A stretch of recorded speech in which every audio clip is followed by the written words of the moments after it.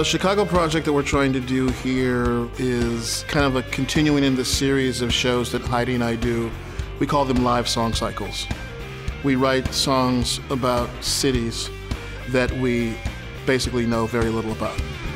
Now you don't know me and I don't know you. The idea is we sort of take on the expert mantle. We're expert observers. We don't claim to be able to tell anything about a city in a documentary fashion. It's more impressionistic. So what you'll get from our show will be the way Chicago looks through our eyes. For 10,000 days of one-night stands.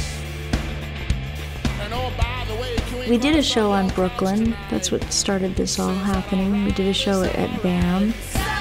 It was so great to live there and be putting real thought into it and having these songs about it. We're gonna do a little play since you paid for that. My whole life has been trying to figure out issues through art, through song, through visuals. So just follow along, just follow I was never the guy to go and pick up the gigantic history book, but I will listen to some music, you know, and read some poetry. If you want to teach me about a city, I read what the poets wrote about it and listen to the songwriters. That's just how I do it, and the filmmakers. Just ask the song.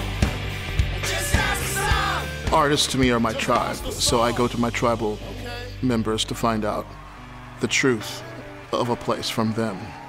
And in turn, when I'm trying to figure a place out, I try to figure it out through trying to create art about it. Now since it's my job, I'ma set the scene. That's how I understand things. I work things out in songs.